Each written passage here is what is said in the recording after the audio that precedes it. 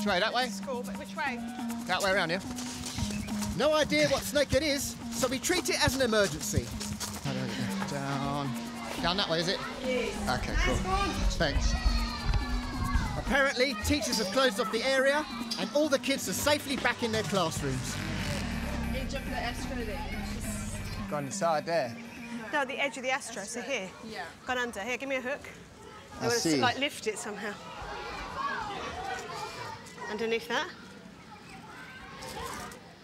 No. You're welcome to pull the mat up. Yeah?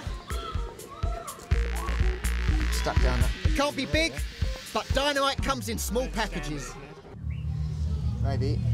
Oh, there it is. Oh, it's That's tiny. a tiny baby one. Hang on, you said this big, eh? It'll still give you a nasty little nip. It's a night adder. A frog-eating snake that hunts at night and hides in the day. Their cytotoxic venom causes pain and swelling. For a small child, it's hospital. You know, I was bitten by one this size, and my whole arm was swollen. I had a week of pulsating pain.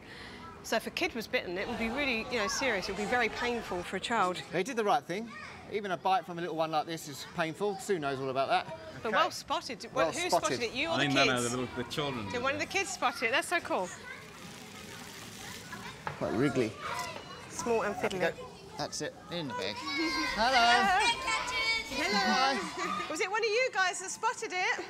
Yeah. Yeah, who spotted it? Me and my friend Rika. Oh, well done. Well done. So you saw it and then you knew to tell the teacher there's a snake? Yes. Well Good. done. You did a brilliant job, guys. So we've got it and you can go play now. Cool. So All safe.